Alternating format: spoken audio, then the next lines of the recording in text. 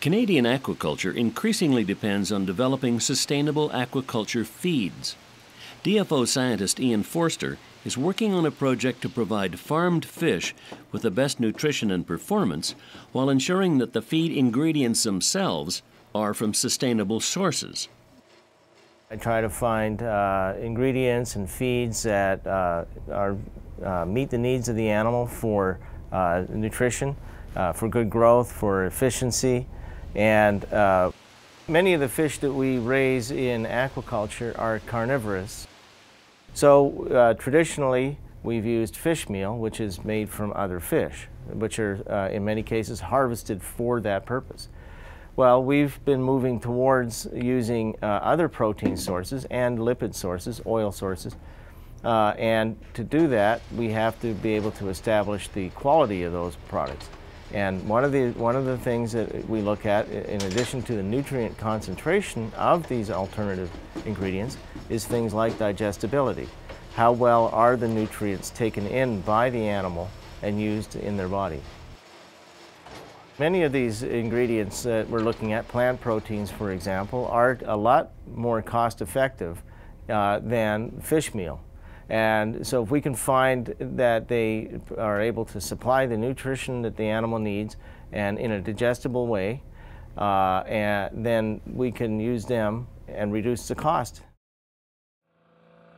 DFO researchers at the St. Andrews Biological Station are also helping develop an aquaculture production system that is not only environmentally friendly, but even self-sustaining.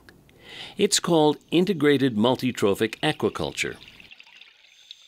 IMTA involves caged aquaculture species like salmon that require feeding and combining them with certain other species like seaweed and shellfish, which can extract nutrients from the fish waste and fish feed. What it creates is a more balanced, productive, and sustainable system. Sustainability is really the ability of a system to maintain itself for long periods of time with no degradation to the associated environment. And that's sort of what we're doing. We're taking basically a very simple principle within aquaculture. It's basically recycling, you know, the way Mother Nature would do. We started this project and, by linking together the salmon, the mussels, and the kelp.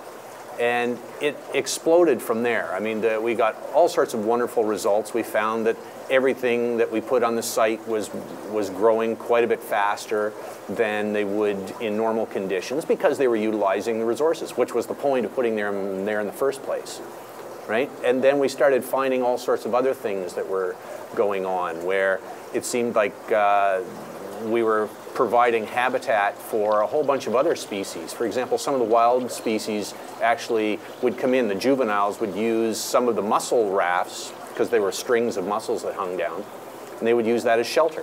So now we're providing sort of secondary habitat for those, and the biodiversity of the site goes way up because we're effectively creating a hanging reef. So you can see that we're working at scales now that really start to come into the whole realm of what happens in nature. It's not just a little scientific experiment with a half a dozen mussels sitting in a bag somewhere. I mean, we're really looking at what's happening out there with systems. Speaking of mussels and systems, at the Maurice Lamontagne Institute in Montjoly, Quebec, DFO scientists like Marcel Fréchette are working with producers on ways to reduce the labor costs involved in raising mussels.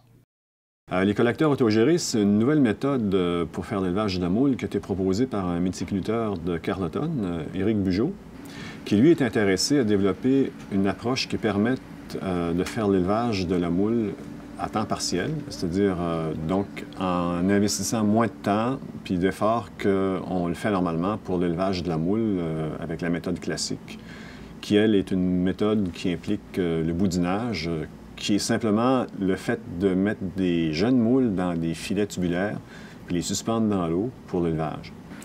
Dans le cas des collecteurs autogérés, c'est une étape qui n'est pas faite tout simplement parce qu'ils laissent les jeunes moules se fixer directement sur les cordes puis ils font l'élevage sur ces cordes-là.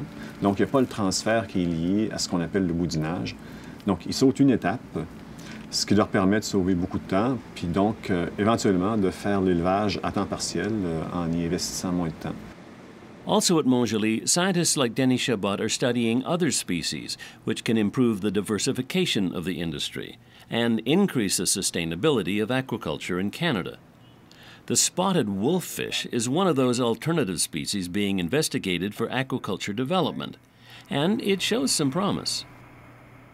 Je suis impliqué dans deux projets complémentaires. Les deux portent sur le loup tacheté, une espèce qui a un potentiel aquicole très intéressant au Québec. La plupart des espèces de poissons marins qui sont élevées dans un contexte d'aquaculture le sont en cage, des cages en mer, ce qui est difficile à faire au Québec à cause de la présence des glaces en hiver.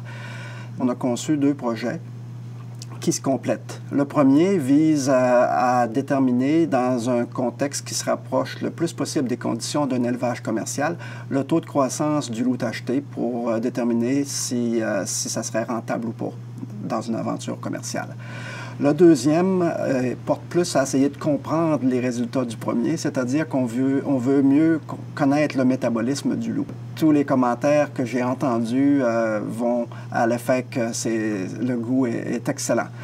C'est un produit, le loup, on peut utiliser aussi son cuir qui serait commercialisé.